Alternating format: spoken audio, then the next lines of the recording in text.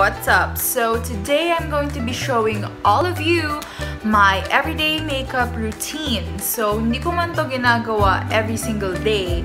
Ang point ko sa everyday is it's just light na kung tuwing whenever I feel like wearing makeup, I can wear this. Kasi sis, you know, pag to sinuot ko everyday, break out.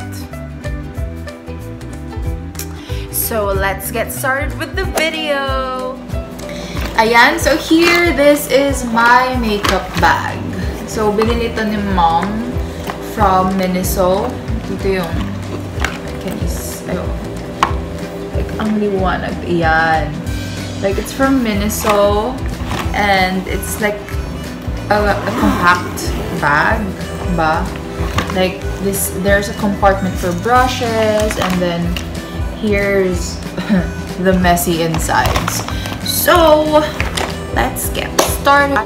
First steps: aloe vera from Nature Republic. It's a spray. Siguro mga tatlong spray lang. But kasi yan, Miracle Finish. So sa Face Shop to, the Face Shop. Gusto ko yung the Face Shop tsaka Nature's Republic. Kasi, ewan ko kung yung Nature's Republic Korean brand siya. Pero yung The Face Shop talagang Korean brand siya. And what I like about this is, paano ba? It's for Korean skin. So, usually Korean skin products are so amazing kasi they're so light, very full coverage. Ganun siya. Sobrang light siya sa skin, and then full coverage siya. So, I'm in the shade V203. Natural beige. Tas may SPF 50 na to.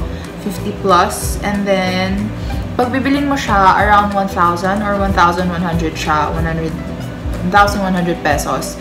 Pero kasi, may kasama na siyang refill. So, wait lang, paano ba? Removable naman yung eto yan. May makukuha kang free refill. Refill na tong ginagamit ko right now kasi, you know, I love this product. Oily kasi siya. This is for dry skin. Kaya yan. Ganito mga gusto mga Koreans, diba? Mga dewy skin. Tama ba? Next is, of course, the concealer. Ang ginagamit ko is Maybelline Fit. Ayan, mga sis Mars. Halatang gamit na siya. Ayan, Maybelline Fit. So, ang shade ko is 25 medium. Yan, so ganyan shade ko. Hindi kalimutan sa baba.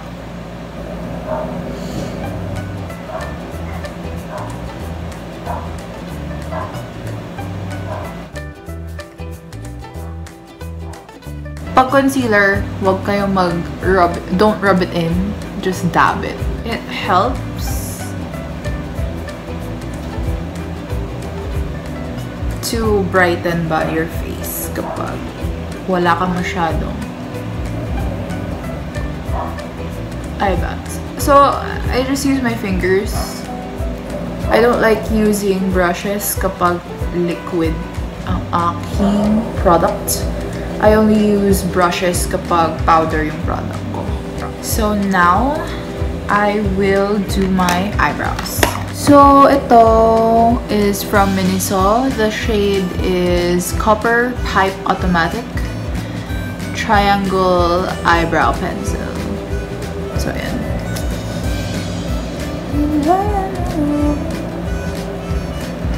Ang ginagawa ko lang usually is finifill in ko yung brows ko.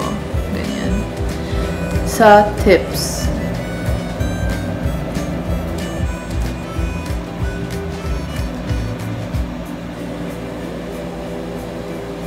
And then, once na-fill ko na sa tips lang.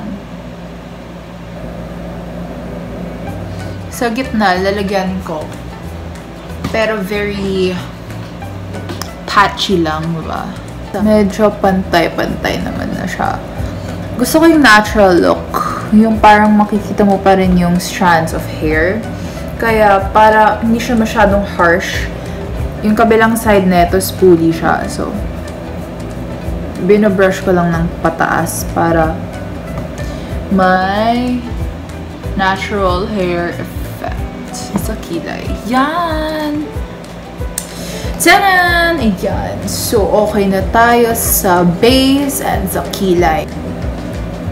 So, I got my, ano bang tawag dito? Lash curler from Forever 21.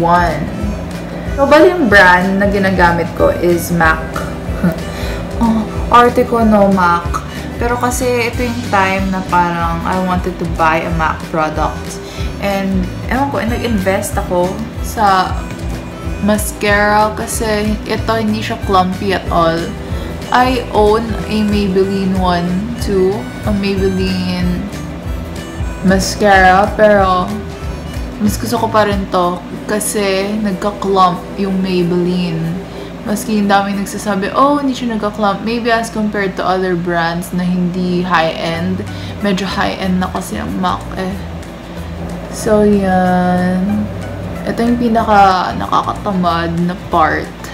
Pero it does, paano ba? It does help a lot in making your eyes look more awake. Okay na tayo sa lashes. Next is our eyeshadow. Hindi ako laging nag-eyeshadow. Okay, sobrang tamad ko. So, technically, ano lang ako lagi? Eyebrows, cheeks, and lips. Hindi na ako nagko-contour and ano eh. Hindi ako nagko-contour and tawag dun? Highlight. See? So, sobrang hindi ko ginagawa. Nakalimutan ko na. Anyways, yan. So, ito yung aking eyeshadow palette.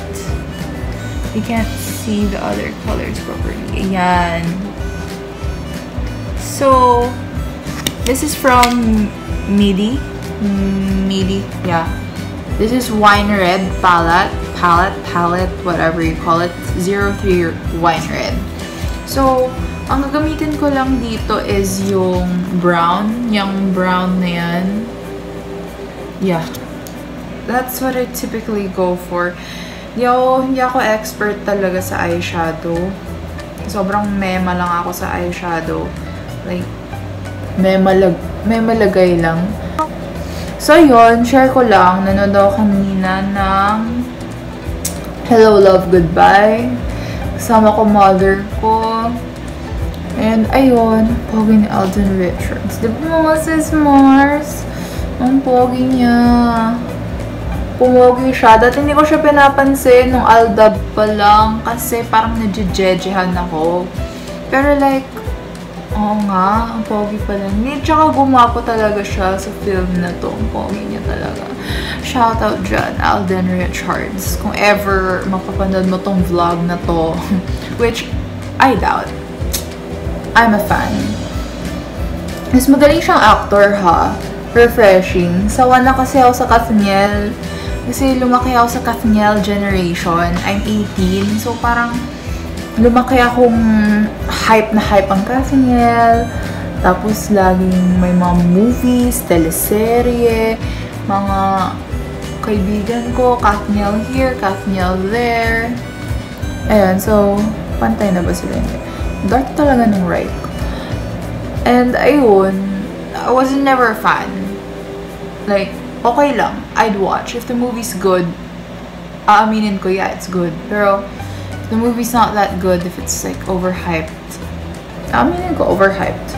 Dami siguro magagalit dyan mga sis Mars. Pero, you know, I'm just being real. Kakasawa rin kasi, dito lang naman kasi atang may love team eh. Sa abroad, or like sa Korea, mga K-dramas, madalang kang makakita ng one couple na dalawang K-drama in a row ang ginawa nila, no? Usually, hindi ganun. Sobrang na-LSS din ako sa song ni Moira. Grabe. Yung, Ikaw at Ako ba yun? Yeah, I think that's the song. Ang ganda, sobra. Like, people bash her sa Philippine Idol. Like, I get it. She might not be the best judge. Pero, at least, you know, she sings well. Yan, okay na siya. Yan. I bought this from the Face Shop din ata to eh. Yan. Mahal din siya. Mga 800 ata to. Yan. It's in the shade of coral. So, yan yung kanyang shade. Yan.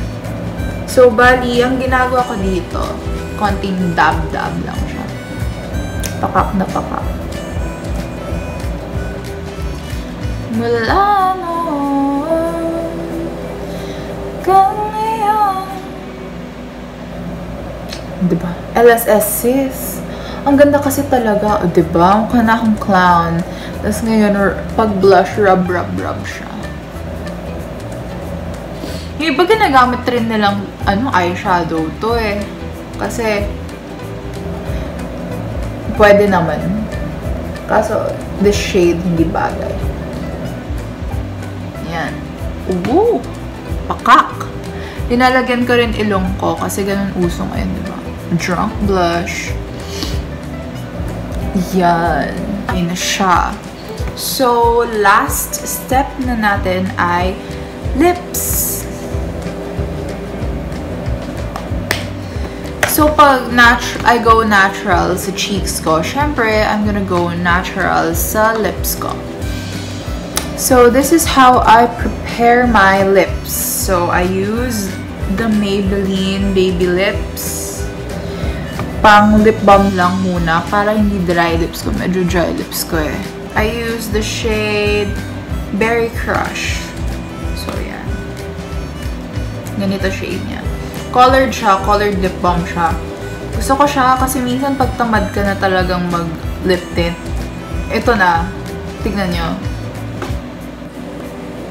Tapos na moisturize pa ang inyong mga lips. Actually, ito, pwede na to eh. Grab and go na ako. Like, I could go, ganito na. Makeup look na siya. Pero, usually, lalagyan ko pa ng lip tint ang aking lips. Kasi I prefer red lips. So, lalagyan ko lang ng konting lip tint. This is the Face Shop ulit. Red Up Rouge VIF. Basta ang shade niya 04 Red Up. Yan. So, lalagyan ko lang ng konti sa center. Para medyo red sa center. Tapos, pink sa labas. Ayan! So, this is the final makeup look. And, so, mukha na akong tao, mga beshi, mga sismar, sismaru, sismarie. Hope may natutunan kayo sa makeup tutorial na to. Kung wala, I'm so sorry. Bobby. Anyways, so thanks for watching and please subscribe down below, like the video if you liked it, dislike if you didn't like it, and hope to see you in my next vlog. Bye!